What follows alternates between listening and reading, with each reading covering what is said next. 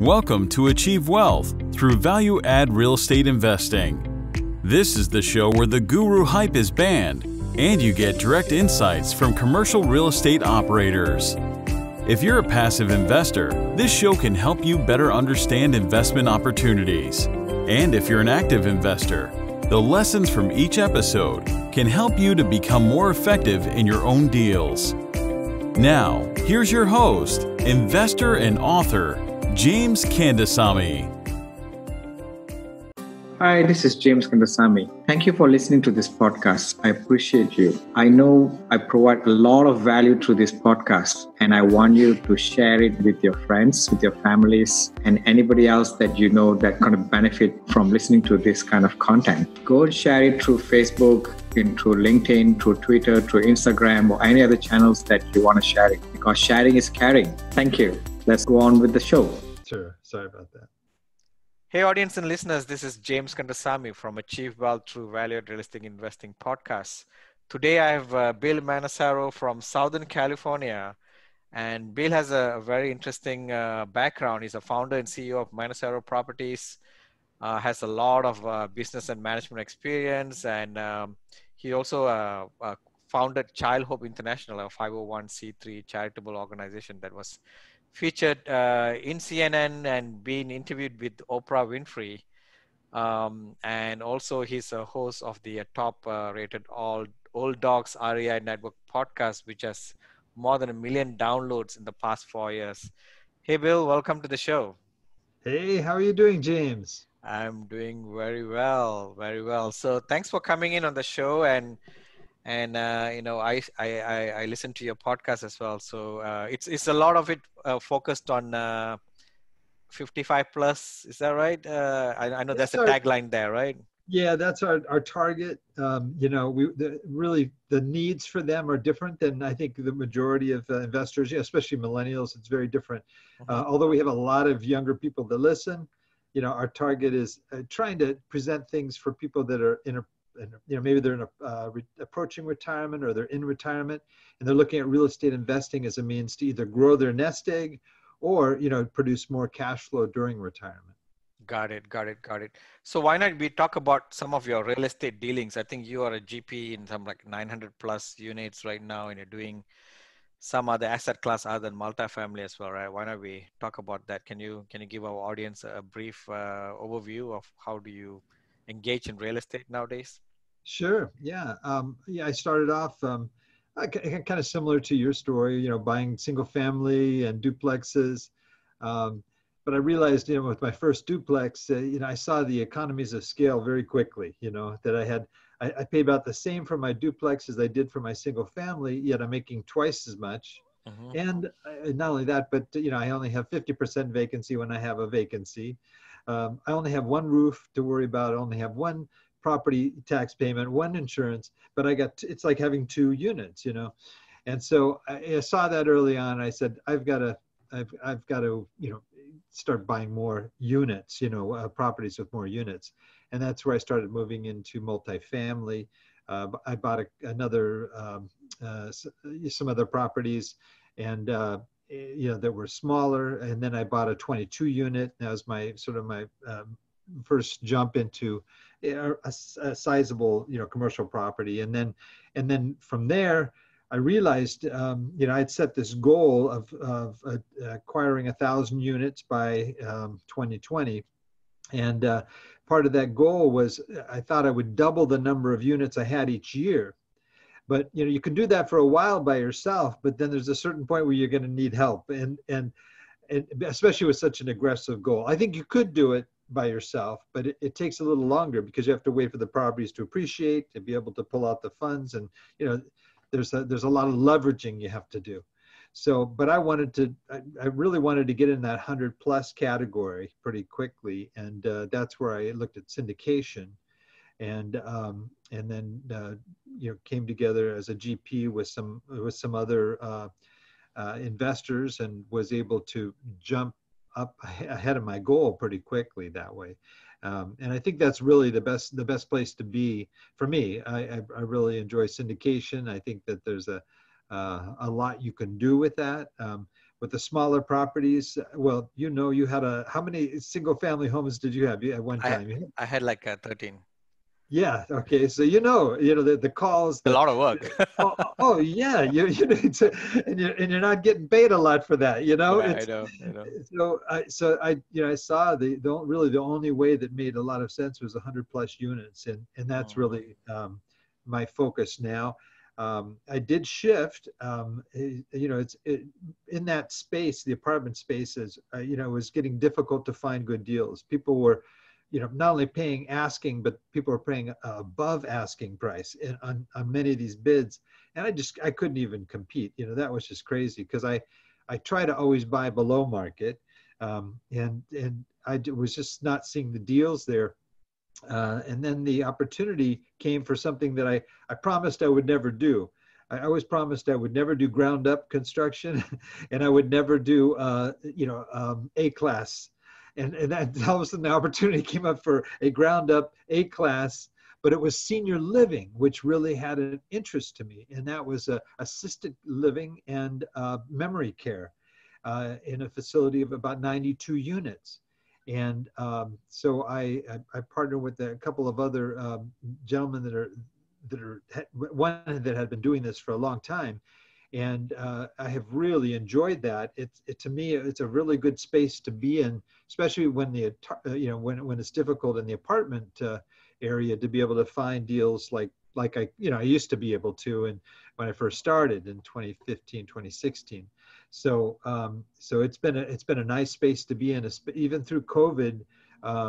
This has done actually very good, because the gentleman who he's built 22 of these as one of the partners, and he actually got involved with the operational side as well as just buying the property, building the property, and he did a very good job of putting together a team for each of these units that he built.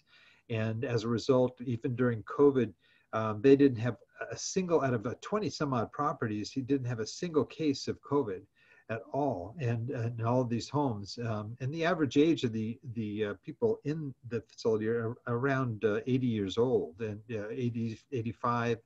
And so it was pretty amazing that he had such a good record, but he really has a high standard, and that really impressed me. So when I got involved, I said, this is something I'm going to commit to for the long term. So that's been the new space. Although I'm still looking at apartments all the time, I can't find the great deals like you can. I don't know. You know all the secrets here. I think I'm going to have to take your course or something. Well, the secret is hard work and persistence, right? So, yeah. I mean, it is hard to find a deal that makes sense, right? On a day or you buy, right? I mean, most of the time, people just overpay and pray that it's going to keep on going up, right? So, which is not the space that a lot of people who are sane want to play, right? So. Yeah. Right. Well, that's why I like your approach too, where where you buy, as soon as you sign those papers, you already have equity. You have a big chunk of equity there, because you bought it under value, and you've of course got that little buffer in there, that you put cash in. But I think that's the only way to go. That's the only, especially in today's economy. I mean, when the economy crashed and the house market collapsed, people are going to say, oh, everybody should have bought right? But that didn't happen, or maybe it happened at 2008 and everybody forgot about it. But buying right has always been the philosophy of real estate. Right? Real estate is the only asset class where you don't have to buy at market value. Like stocks, you have to buy it at today's price, right? Whatever, every minute counts, and that's the price you buy. Right. But real estate is something that you can buy below market value. That's good. So let's come back to you. And I mean, how did you run this big podcast with $1 million downloads for past? I wish it were $1 million. I wish we thought, $1 million downloads in the past 4 years, right? That's crazy. I mean, how did you grow that audience base? Well, it's funny because, when I first started, one of the things that I was, I just started investing. I was living in Haiti at the time, and I was looking to come to the States, and I I was looking at real estate as a means to be able to supplement my own retirement and to build a legacy I could hand down to my children. And so I was, I was very, very interested in it. And but I was starting later in life. I was probably around 58 or so, so, a lot of guys, like young guys like you, start off and you have lots of time to grow it. But, it's when you start later in life like that, you can't really afford to make a lot of mistakes because, when you're younger, you can, a little higher risk and you can do things, but we've got this nest egg we've been working on, building up all our lives, and we just don't want to gamble with it. So so that's really kind of what I was looking at. And so as I started investing, a lot of my friends, they're in the same age group, they're baby boomers, and they're asking me all about it. Well, how did it go? What did you buy? How much did you get from it? And I was like emailing people all the time, and I just said, look, I'm just going to write a blog, and I want, then you guys can read my story, and I'll share, what I'm doing. And I figured that would just, then give me more time because I'm still trying to learn this real estate thing. And in that process, I started attracting a lot of people to my, my blog, and I had a mentor at the time who said to me, you need to start a podcast. And I said, oh man, I don't want to, start a podcast. I got a face for radio, but, I don't know if this is what I should be. I stutter all the time. I say, and all this. And so I thought, oh, this is going to be awkward. And he kept pushing me. And I finally said, okay, I'll do one a week. Okay. And I'll see how it goes. And then if it doesn't go good, I'm not going to do it. And I started doing it, and I loved it, and I absolutely really loved it. And I just, I guess some of the things that were really fun for me was that I got to, talk to these people that are leaders in the industry. I know. And, and normally they wouldn't take my call, but if I call them to be on the show, they would come, right? Yeah. And so that's the advantage of podcasts, right? I mean, yeah, we do share to everyone, but as a podcast host, you're able to talk to someone, that you don't simply get the time for, right? So exactly. And so I was talking to these guys, but then I was also connecting and making friends with a lot of these people too. And so this is really good. So I added another day. So I said, I'm going to Mondays, I'll do interviews. On Fridays, I'll just talk, and I'll talk about stuff like, okay, how to assess cap rate, or how to, calculate out ROI, or whatever. I have these special topics or whatever on Fridays, but on Mondays I have my interviews. But then I started to find out something else. As I started to grow, I made connections, people that I could partner with, people I could work with. A lot of great advantages came from that. But the thing I like the best about it is I do my own show notes. Here it is. I've been doing this thing for 4 years. I do my own show notes because for me, it's class. Okay. I'm in school. Okay. For that 45-minute interview, I'm in school, but I can ask the teacher anything I want, And so when I go into an interview, I am in there trying to learn, trying to pick up stuff. So for me, during the interview, it's kind of, you're thinking about the next question and you always are going through it. But when I went back to the show notes, I could really listen and I could decipher and I could dig in it's like I'm reading a book every week, because some of these guests have great, I mean, your first interview with you, I was just amazed at what you had done. And those are things that I learned, I take to heart. And I so started to grow. And as I started to, get bigger, okay, more and more people started to listen. I got asked on other podcasts and I started to get, out to different audiences. But when I moved into syndication and my listeners started to hear about it, then they also took an interest in investing in the projects that I was doing too. So I didn't even think about that, but it actually ended up being another benefit of this podcast. So over time, it just kind of grew on its own. Again, you got to think of this baby boomer audience. Every day there's 10,000 people that turn 65 in the US. Okay, that's that baby boomer bubble, and it just keeps moving and moving. So there's a lot of people in that space that really have a lot of needs, and a lot of it pertains to maintaining a good return on their nest egg, if they have money already set aside in a 401k or whatever it may be, or they're realizing, hey, I'm not living the retirement of my dreams. We're going to need another couple of $1,000s in our monthly income, and so they're going to learn how to do that through listening to the show. So, but you did find that niche of audience that you really want to cover, right? That's good. That's really good. So, in terms of the people who are senior, right? Like I think you define it as more than 55 plus, right? So, yeah. By the way, I just want to remind you, age is a relative thing, right? So, when you are 80, when you look at someone 60, you say that person is so young, right? So, it's the truth. That's why you just look like a kid to me, James. Yeah, when you say I'm young, I'm thinking, oh my God, is that true? Not feeling so young. Yeah. So, what do you see? What do they look for, like in a commercial, investment, like multifamily or senior living? What does this senior people look for, right? Or what do they appreciate more?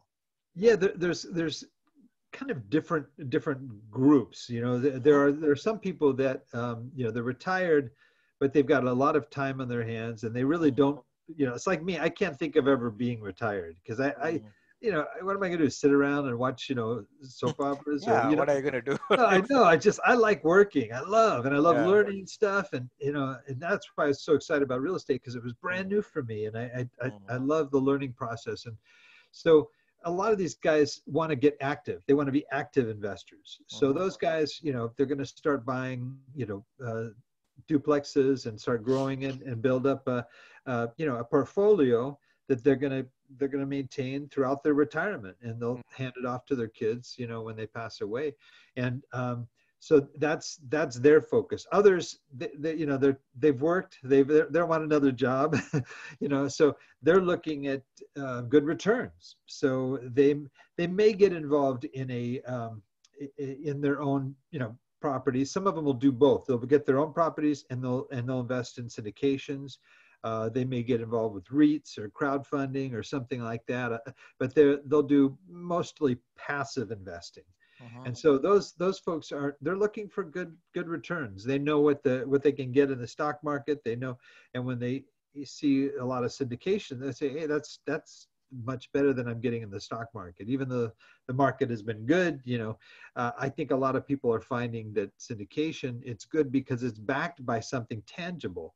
Whereas stocks, I was in technology for years, and in technology, where these companies could come and go and disappear in a heartbeat. And I worked for an internet company that, it was right in the middle of the bubble. It just popped, and all of a sudden, all these stock options that were worth millions were worth nothing. I couldn't even use it for wallpaper. It was absolutely worthless. And so I think people like the idea of having something tangible. There's land. They can go and look at that investment that they participated in, walk around it, kick the walls, and it's real, And I think that's where the real estate syndication is such a strong thing with the baby boomer generation. Yeah. Interesting. When you talk about stock, you can lose all the money. I mean, I had last week when we were talking, I was talking to an investor, and I sent that person my PPM. And in the first thing, I mean, PPM is usually a bit scary language, right? Because they want to make sure everybody's aware. And this person, first time investing in commercial real estate, the person called me and they say, this PPM say I can lose all my money. I say, yeah, of course you can lose all your money. This is an investment, right? And he said, no, in stock, you don't lose money. I said, no, of course you can lose money. Stock is worse, right? It is worse. At least real estate, you have that brick and mortar building standing there, right? So exactly. But I think people don't understand that stock, you can definitely lose money, right? I mean, it's all in the fine prints, right? They just make the font so small, so you don't really read it, right? And there's so many people making money out of the stock market. There's so much middleman, people making money out of the fees.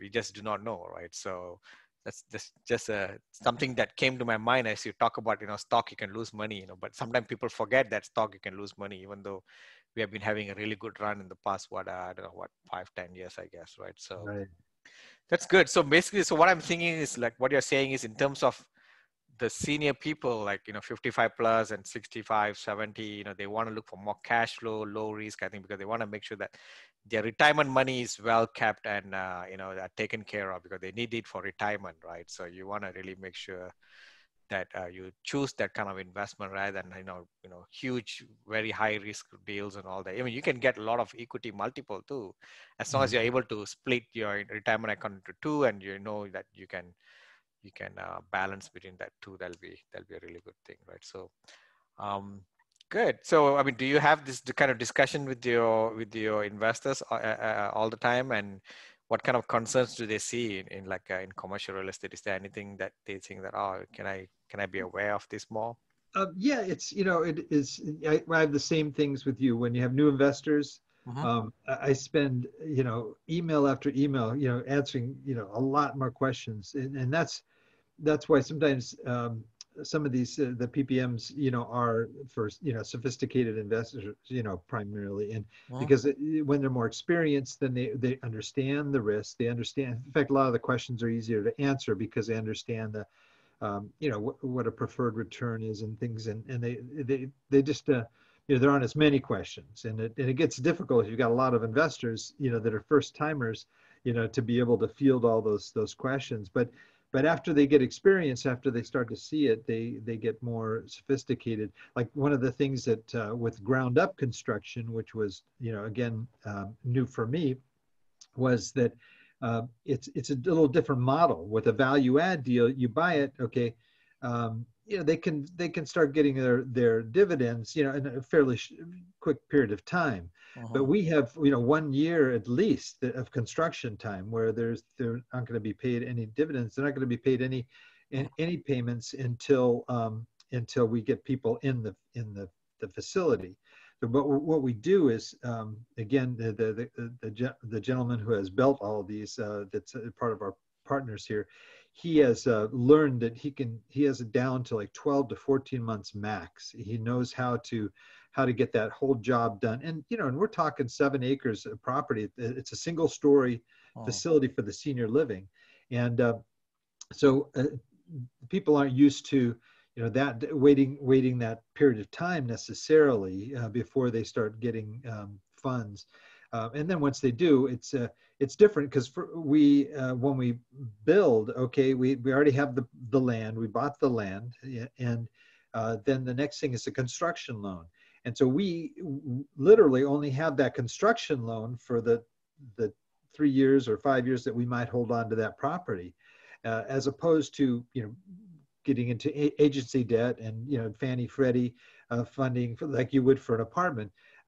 This is a construction loan. So, everything's based on that. We're looking at, again, 75% of that would be covered by the loan, and then we have to raise the other 25%. And in that process, it's it's a little bit different. And they're, I don't know, construction loans are pretty easy to get right now, as opposed to I know that Fannie and Freddie are, I mean, they're still giving out funds, but they made it a little more difficult. You're with the reserve, right? So they have reserve requirements. Reserves, liquidity, and so forth have to be there, and it makes it a little bit tougher for some people. So this makes it's a different format for somebody that's used to doing apartments, but the returns are very good, and they're I don't even know if I can mention what the returns are on the year, because it's a 506B. Yeah. So I can't really mention a lot of details, but it does have very good returns, and I think that's what people like, because what's attractive in this senior living is also that after a very short period of time, the REITs love these properties, healthcare REITs, and there are REITs that other real estate REITs that love it because of the quick turnaround on it. Because we usually have it 50% rented before it's even open, and in terms of occupancy, and then after it opens up, we fill it pretty quickly from that point on.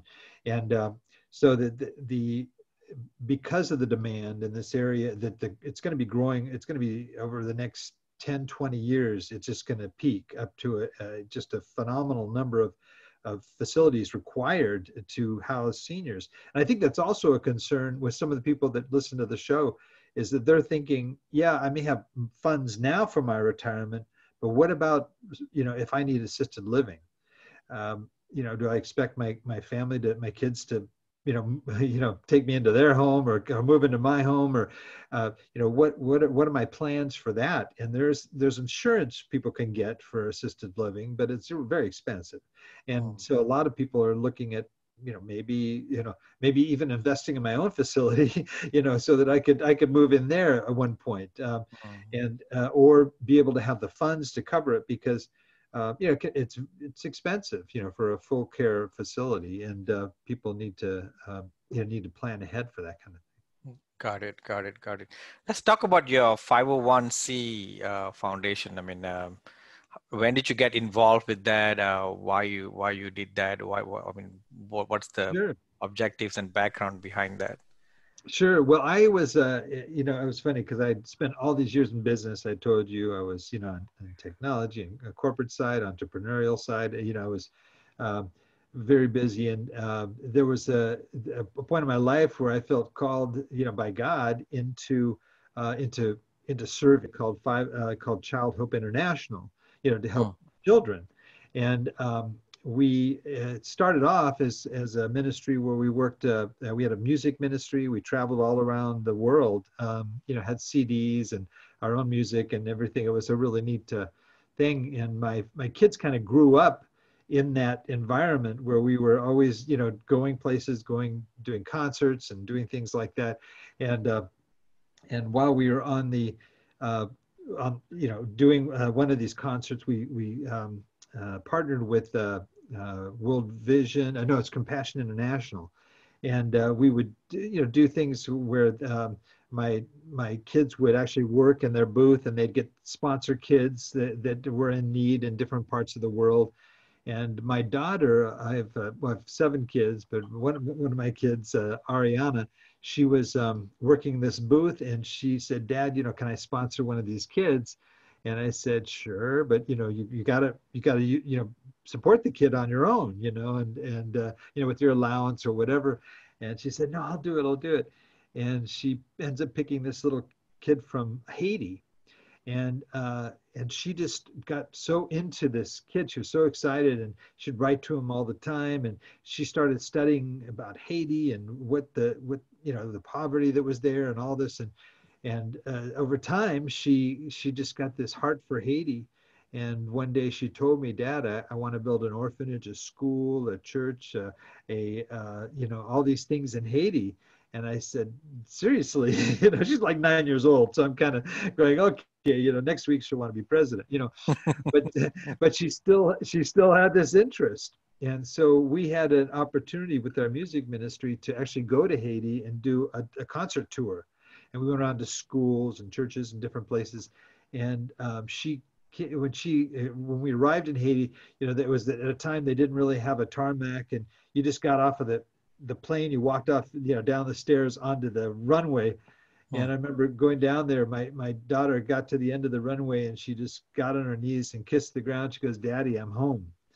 And I go, "Oh my gosh," and I was just like really touched by this. And she knew when we were there. We went around and saw a lot of orphans, a lot of kids living on the streets. I mean, as young as 3 and 4 years old, living on the streets.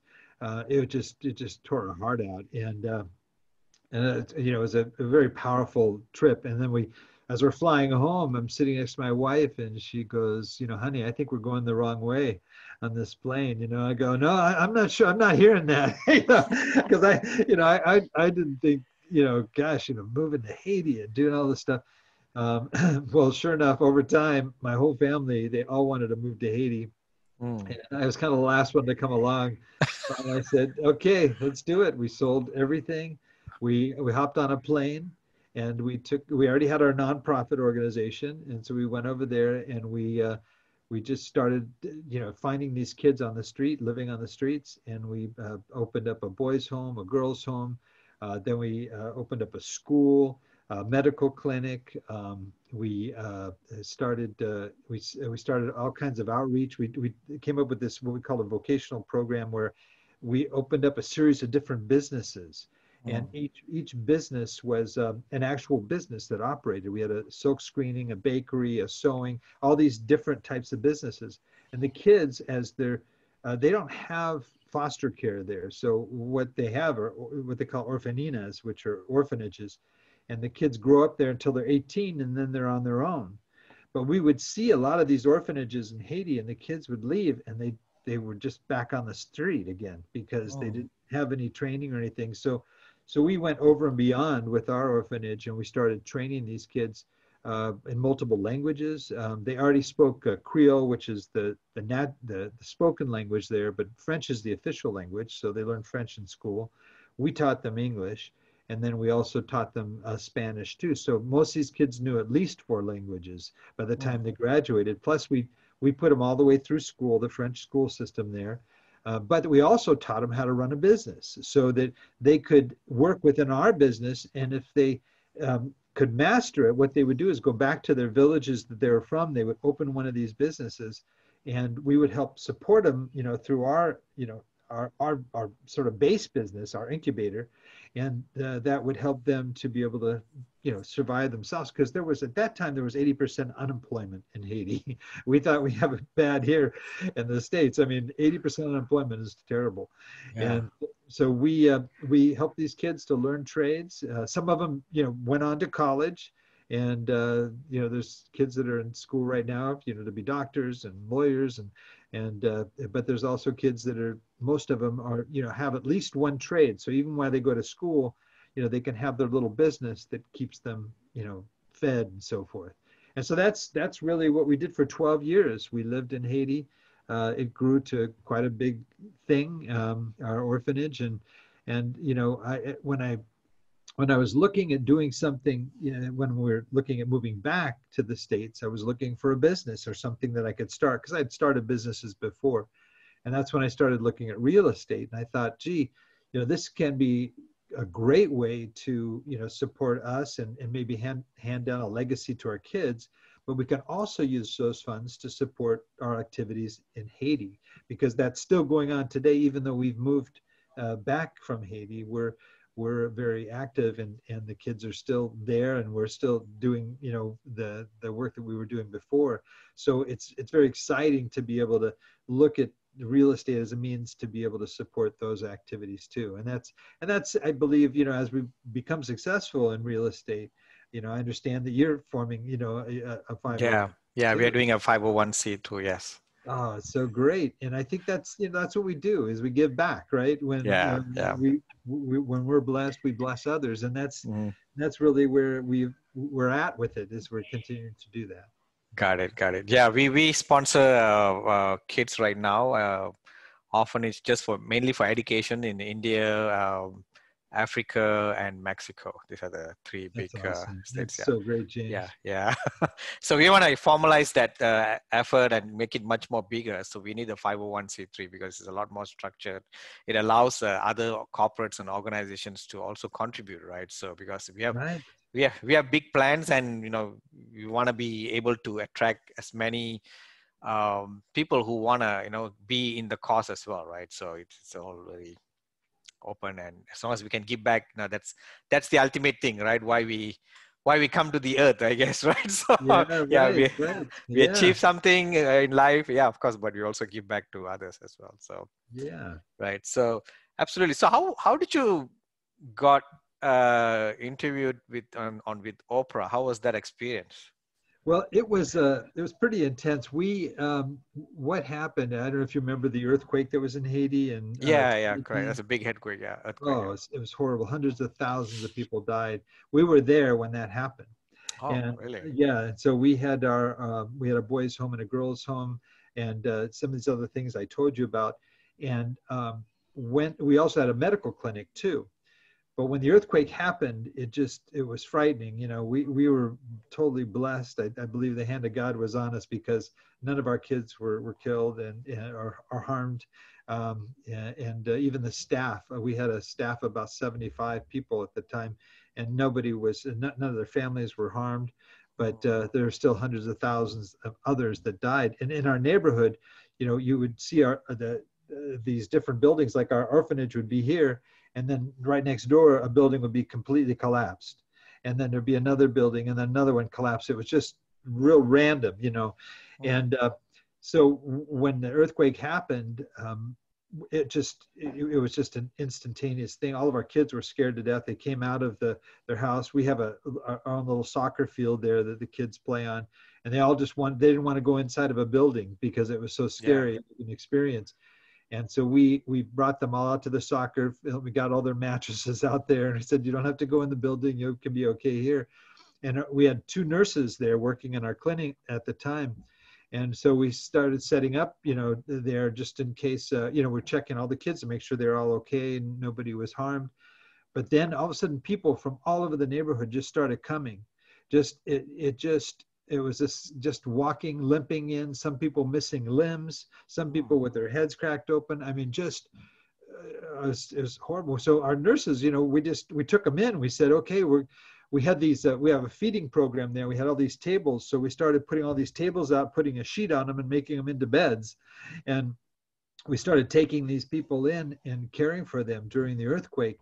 And while that was happening, it was just one thing after. It was just growing. The word was getting around that we had people, because all the hospitals had collapsed. People couldn't go to the hospitals. There was nowhere to go. And we just had this little, neighborhood clinic. We didn't have all the supplies to do the things we had to do, but it was just a series of miracles, one after another, that allowed us to get through. We had this triage centers. What happened, and all of a sudden, our nurses are just overwhelmed. They couldn't deal with people missing limbs and things like this. And we had a guy that came and knocked on our door one day, and we're just praying, constantly the whole time. We're kind of going, oh man, we got to get through this.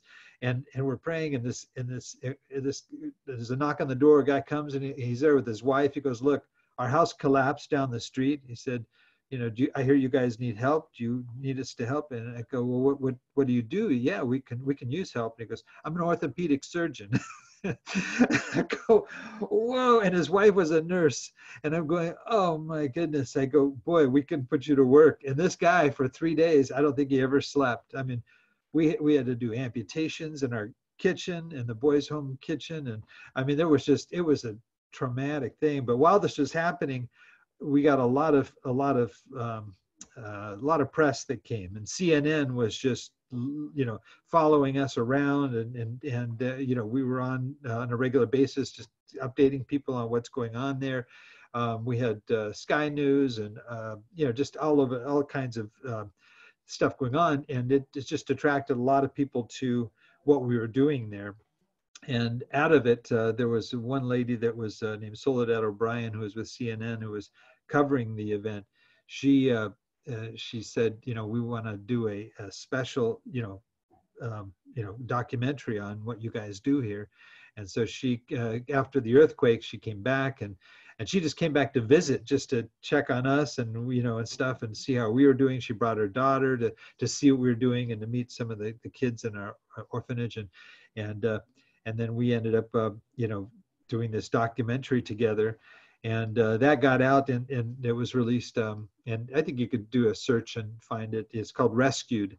And then shortly after that, Oprah Winfrey contacted us and wanted to come and interview my daughter, who had the dream, about this orphanage and to meet the kids and so forth. And so she came and she did a special. She also was there and saw Sean Penn, who also had a big effort going as well during the earthquake. And so it was, So did Oprah come to Haiti and meet you? Yeah, she came there, and they were there for about a week, and filmed this.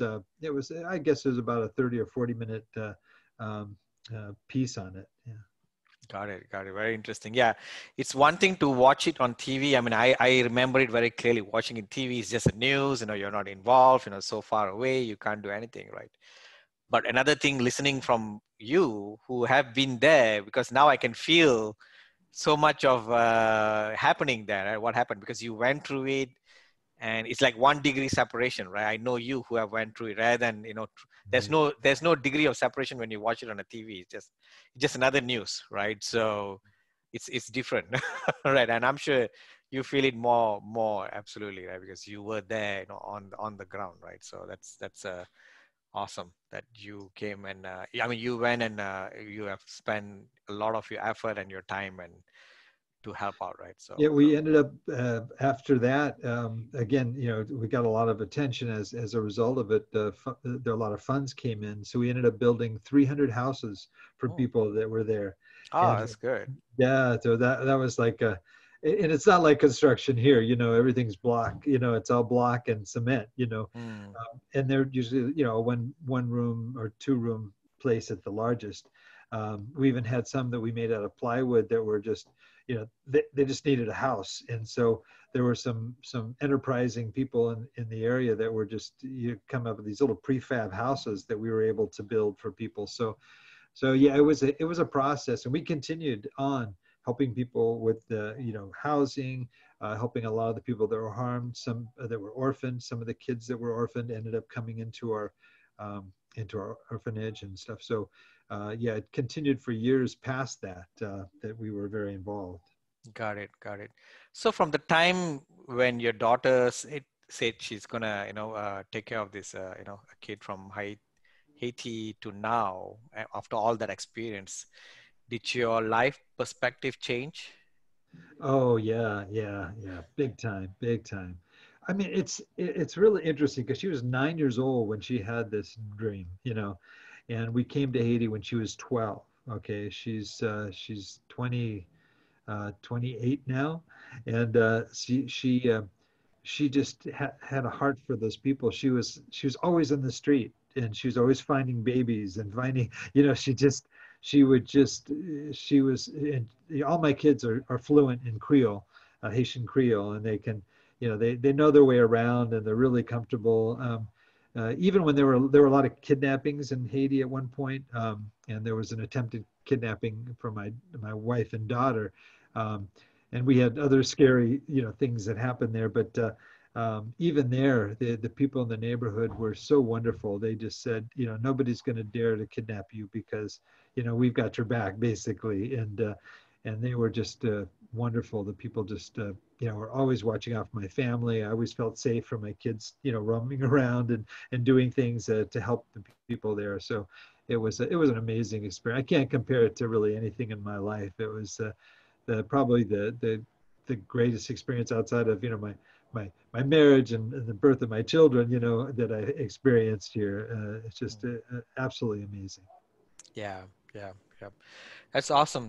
So Bill, why don't you tell our audience how to get hold of you and your Sure. website or any other contact information? Yeah, I think the best place is our website. It's called the Old Dawgs REI Network. Okay, so Dogs is spelled DAWGS, and so it's Old Dawgs REI for real estate investing network.com. And if you go there, there's the blog there. You'll also the podcast is there, and we have a lot of resources. We don't do coaching or anything like that, but we have a lot of references. We refer people out, and we do have a lot of resources there that people can use. And 450 podcasts that they can listen to learn, learn how to do real estate investing. So. Yeah. The hardest part in Bill's podcast is he asks all the guests to howl at the end. That's right. Your listeners have to just come and listen to you howl, because look up James. Oh my God. My howling is really bad. But I just remembered something. Have you ever howled yourself in any podcast, in your own podcast? Yeah, I did. Okay. Otherwise, I would have asked you to do right now. We got out of that. All right. So Awesome, Bill. Thanks for coming into the show. I mean, I think you added a lot of value in terms of perspective, what you're doing, different thoughts process of all the, how seniors invest and, different aspects of different asset class and all that. So thank you for coming. And that's it. Thank you. Great. Thank you, James. It was great seeing you again. That's it for this episode. If you'd like to learn even more, check out James's free audiobook. It's the audio version of his best-selling book on passive investing. You can get the audiobook completely free, along with other valuable resources, by visiting www.achieveinvestmentgroup.com/free audiobook. Also, be sure to join our Facebook group too. To find it, just do a Facebook search for Multifamily Investors Group. Thanks for listening. Join us again for another episode next week. See you then.